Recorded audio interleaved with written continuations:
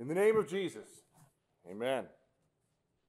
Trying to answer the who is God question is all but impossible.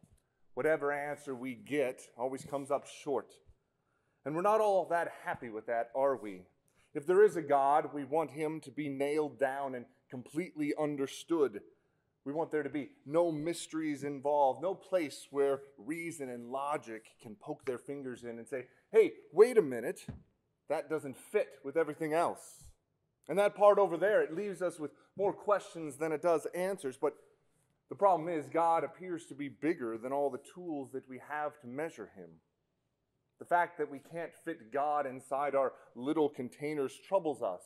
We don't like a God that's too big to be seen and too large to be understood. We would much rather have a God that's measurable, understandable. We would much rather have a God that answers all of our questions and answers them in the exact way that we want him to. But that's not God. And to fully unwrap the mysteries of the Trinity, it's a fruitless endeavor. The Apostles' Creed does its best job possible, speaking clearly and concisely of who God is. This confession is what God says about himself. It takes the scriptures and speaks God's words back to him and to each other. It summarizes them all in 3 little nice paragraphs. But the sinner is real good at finding a way to dodge around all those parts that still don't make sense. And that's why we have the Nicene Creed and the Athanasian Creed, each creed stamping out errors and heresies, false teachings and misunderstanding. These creeds have done well, they've done their job, but there's always going to be something mysterious left unanswered. For how can the finite truly understand the infinite? And so perhaps the best place for us to look, to understand the mystery of the Trinity, is at the baptism of our Lord. For it's at his baptism that we truly get to see who God is and who he is for you. At his baptism, Jesus is the anointed one, anointed as the Christ. It is God in the flesh, taking on the form of a servant so that he can fulfill the long foretold prophecies of the Christ, come to save their people from their sins. From before the foundation of the world, the triune God dwelled eternally, always three, always one. Father, Son, and Holy Spirit, present at creation, present at the fall of creation, present too at that very first gospel promise of an offspring from Eve come to crush the head of the great serpent. And now that offspring had come in the form of a virgin-born baby, all grown up and ready to begin his ministry of reconciliation and salvation. In the flesh, our God now dwells, walking his fleshy feet to the banks of the Jordan River, where he had once led his people those very many years ago.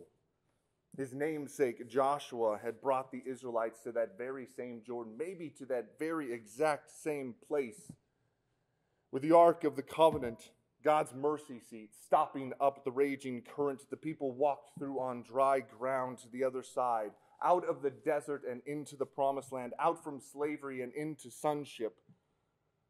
Now, all those many years later, the very same God, Father, Son, and Holy Spirit is present in that very same Jordan, bringing the very same salvation to his very same people.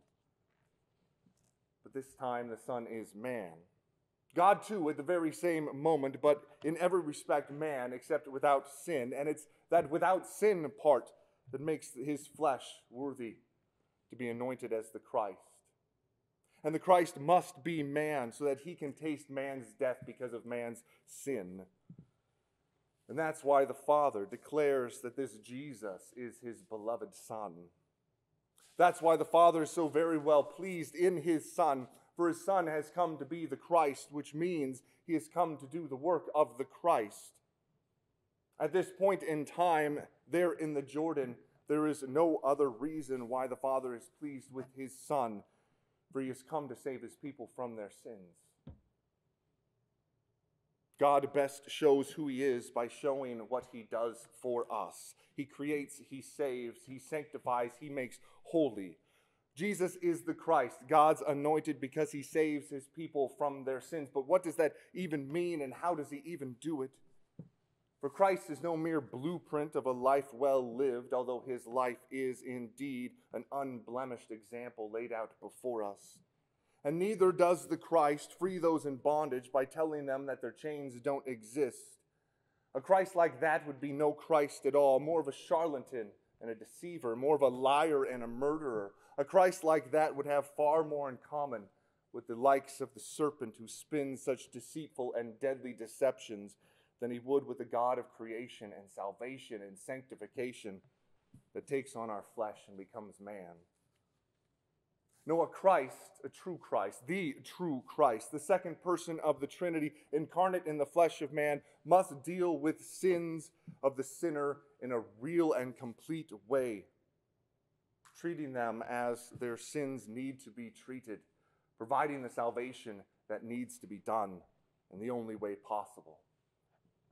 And so at his baptism, we see Jesus, the second person of the Trinity, numbered with sinners, numbered as one of them and anointed to be their Christ. The Holy Spirit descends down upon him in those Jordan waters, for Jesus has now taken the sins of the world up upon his shoulders and is preparing to lug them to the very place where they must be ended. The Father speaks down from heaven, "You are my beloved Son," because the eternal Son has now taken on flesh and blood and resigned himself to a sinner's death, a real death, an actual death, meant only for those who are under the curse of the law. As St. Paul says in Galatians, Christ redeemed us from the curse of the law by becoming a curse for us. For it is written, "Cursed is everyone who is hanged on a tree." That is why the Father declares, "With you I am well pleased." Because this Son of his, this perfect God in the flesh, has bestowed upon us the greatest of blessings by becoming a cursed man with the sins of the world placed upon him.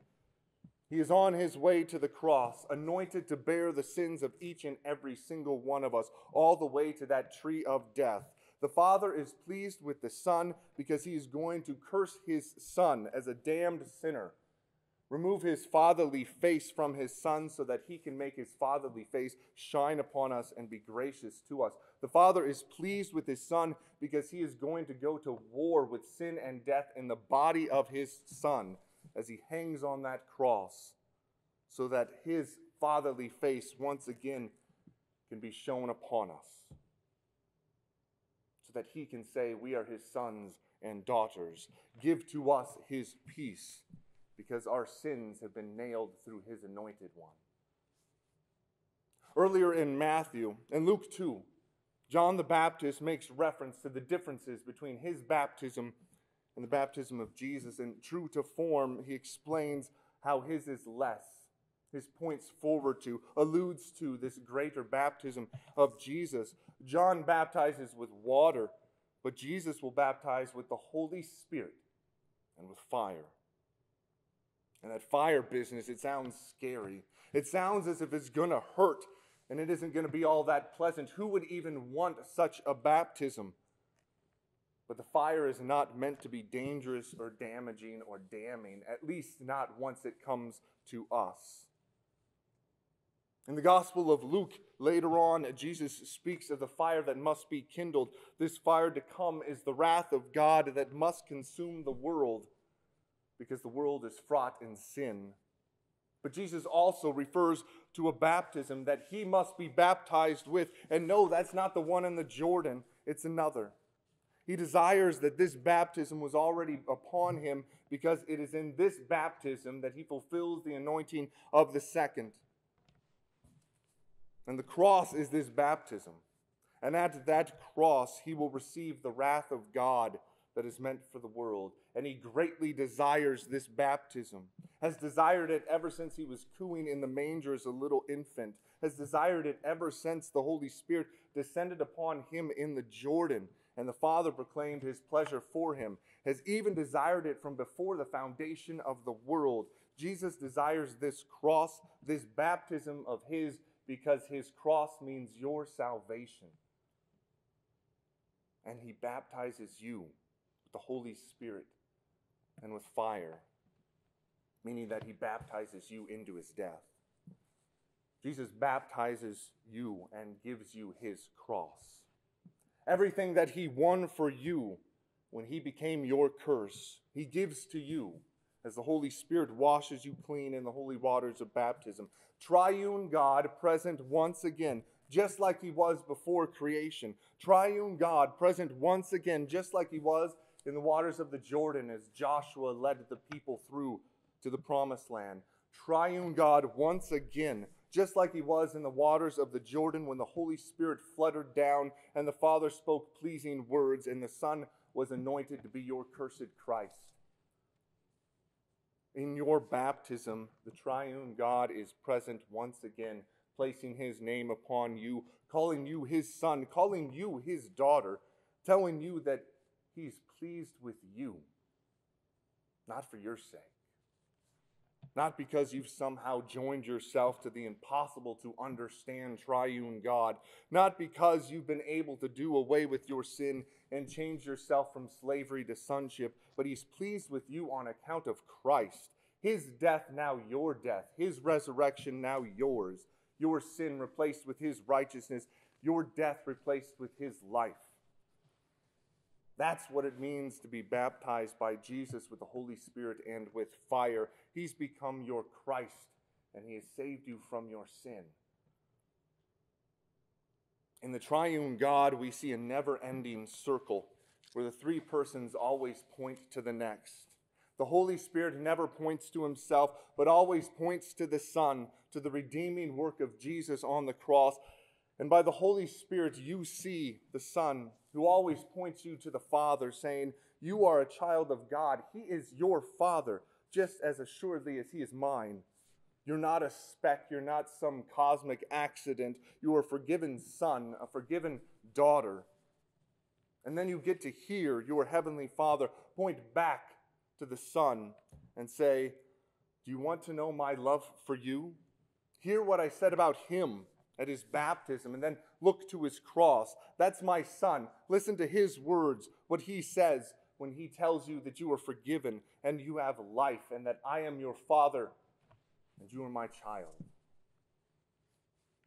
I know it's still all impossible for us to grasp this all-powerful, all-everything, all-knowing God has to be.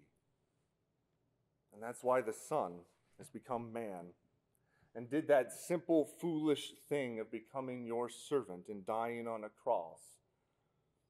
And that's why he brings you that cross, that very salvation, unable for you to grasp in the past, to you present today, right now, that you might hear it in your simple ears and feel it on your little foreheads and taste it on your finite tongues.